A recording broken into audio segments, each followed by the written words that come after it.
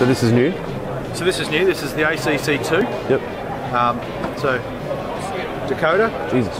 222 stations. And that's standard, or is that moduled out That's to 220? moduled out to 222. Yep. So 75 stations a piece. Yep. How many stations? 200? 225. Okay. So Yep. you've also got what we call maintenance mode. Oh, wow. Oh, that's So you can good. So you're not going... You can do all your work from here rather than going around. Yeah. And when you do that, it goes straight into maintenance mode, so we can start looking at the system. It's a nice touch screen. Yep. Wow, that's a massive jump forward. Yeah. I haven't seen this yet. Yeah. Oh, okay. So this is decoder. We also have a traditional wide version. Yep, still modular. Still modular, yep. So you have handles up to 6 pumps. 6 pumps. 6 pumps. So 6 water sources or 6 6 pumps? water sources. Yep, yep. All pumps. Yep, so 3, 3, 4, 2, whatever it might be. Yep. 6 flow meters. Yep. You can group programs, you can do if-then programming, so if you've got a sensor and you want the sensor to stop and start something, it'll do all of that. And the sensors are all, they need to be a Hunter sensor? Or No, any sensor. Or aftermarket, third party, whatever? Yep, cool. As long as it communicates using the same... Yeah, we use 4 to 20 milliamp sensors, straight on off sensors. Yep. Yeah, so like a basic gutter mount rain sensor if you want to go that simple, yep. Yeah, yep. All sorts of options. So, Yep. So and this is an outdoor, it's obviously just missing its door. Yep, we just took the door off the display. We do the same. Yeah. Yep. So yeah, it's got a massive big power supply in here. So from that's the reason you can operate so many. Yeah, so you can have, in the conventional model, I think you can have 10 stations operating at once, and in decoder, I think it's up to 40. Jesus. Even 10's crazy. Yeah. Well, and these fuses are obviously... Yep. So I haven't seen them in a controller before. No, not since like the 90s, but... Yeah, so what these fuses are is these protect the leg, the power supply from the decoder cable coming in from lightning, so these will blow. There's just some replacements up here. They're standard fuses because the problem is, where do you go and get a fuse from? Well, we don't have them.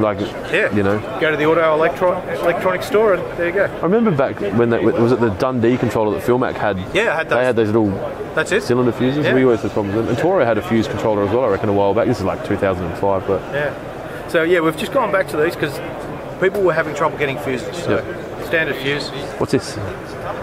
Okay, so you can program your decoders here. Ah. So you can actually get your decoder and program it directly using So you these stick the ports. two metal pieces in there? And you can program it, So you don't need one of those tools, which you could use... You could use an IHD, but you don't need it. You can actually program it right here. Wow. It's come a long way. Yeah, so that's the ACC2. Yep. You And can also do wireless flow meter with it as well. How far? About 300 feet. And does the... 3,000 feet. So a long way. Yeah. What's at the flow meter end? Is it powered or? Right here. So that's it. Is there a battery in there or? There's a battery in here. Are you the only ones with this? Yeah. That's crazy. So I've got a battery in here. There's the battery. And so, as you mentioned when you were talking over there, the biggest problem for that contractor in the US is the cable. This completely eliminates that. That's correct. Probably the problem of having half a valve box missing. Yeah. So that's how it would normally look, sitting in the valve box. There's the antenna built into the top of the valve box. And you just want to test the line of sight and make sure it's all right when you're installing something like that? Do a test, and this is the receiver device here. Yep. So the receiver comes in, feeds it into the controller, and the controller can make decisions based on the flow. And that can handle 6 of them? 6 of those. But not 6 wireless? Or one wireless? One wireless. And then 5 sensors? Yep, 5 other devices. So they might be flow sensors, and they can be on the decoder path as well. So you can have a flow sensor on the decoder path. Wow. It almost feels like there's so much, like you can't tell me everything about this. Like there's so much in it. We couldn't do it. Yeah. Not today. Pretty cool. So there's a fair bit happening. Yeah. It's good to see, man, because honestly, like, it's felt like Hunter was in stale for a long time, like as a dealer, and obviously you can't comment on that, but it's to start to see development's really good. Development takes time. Yeah.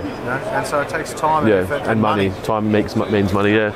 I mean, money's not the issue with Hunter. No. Time is. Yeah. And as I said, we've got 170 engineers working flat out. And you don't want to go to market with a shitty product either. No. So Well, everything's fully tested. So this is fully tested in the US, fully tested in Europe, fully tested in Australia. So we beta test. And Australia is such a small market. I guess sometimes you have a product go to market in the US and then come here eventually. Is that how it works, or it's always worldwide? Pretty much, we always. Because that's the issue we've had with other manufacturers, is that they're like, yeah, it's available. Like, we're like, how come we can't get this controller? And they're like, oh, it's only got the driver for or the transformer for or the US plug for or the Wi-Fi is not ready for Australia. And no, we typically always launch internationally.